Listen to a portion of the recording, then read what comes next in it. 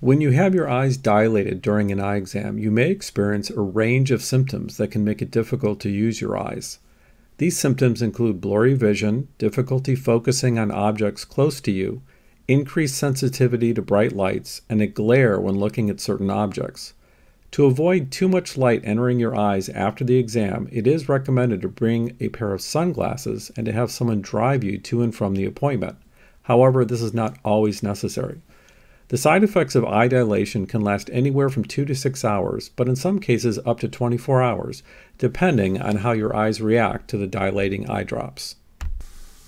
This is Dr. Mark Oberlander. If you have any questions about eye dilation or your eye health, leave a comment below. Thanks.